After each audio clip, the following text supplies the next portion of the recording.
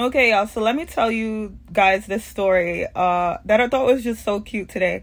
So I've worked with autistic students for over 7 years now, and I've worked with this particular student for a year, and he's 5 years old, and he's just the cutest thing ever. But I actually was with him the day I received these comic books randomly. So walking down the street, and this bus driver stopped me, told me I looked like a black mermaid, and gave me 3 old comic books in pristine condition. So that was really cool. I'm walking down the street, guys, and this bus driver stops me and gives me these 3 comic books. Isn't that funny? But the same student, because they all know me by my last name, which is Myri. So the same student all of a sudden recently just started calling me Skyri. I'm like, why are you calling me Skyri? He's like, oh, you're gonna be flying in the sky. I said, what are you talking about? Then he points to a toy that has these 2 white wings, and he goes to my back and he says, yeah, you're gonna have 2 wings like this and you're gonna fly.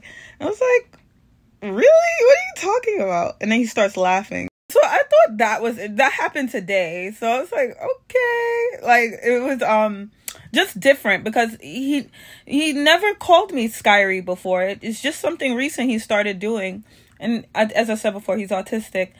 And it's the way he says it, like, oh, Skyri, you're gonna fly, you're gonna fly. I'm like, and another unique thing I think about that, right? Like, most of these kids, they're watching like superhero movies. He watches like Hero Elementary and things like that.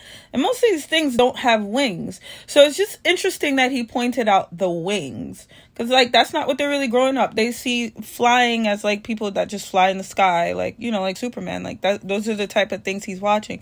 So I just found it interesting that he pointed out that I was going to have wings. And he pointed to a toy with white wings, and then went to my back and said, it's going to be on your back and you're going to fly in the sky, Skyri, even though my name is Myri. So it was just funny.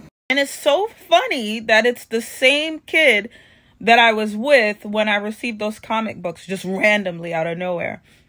And it's the same kid saying that I'm calling me Skyri, that I'm going to get wings and fly. And I'm like, I love you. It's just like, I love children. But either way, that's my story. And, yeah, I can't wait.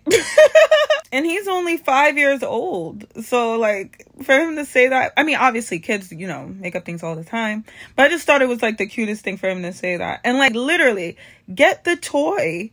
Go to my back. He literally puts the toy on my back. He's like, you're going to have these 2 wings. You're going to fly in the sky. Skyri.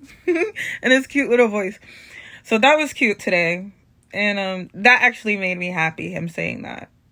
But yeah, I'm tired of Earth. I'm ready to go home.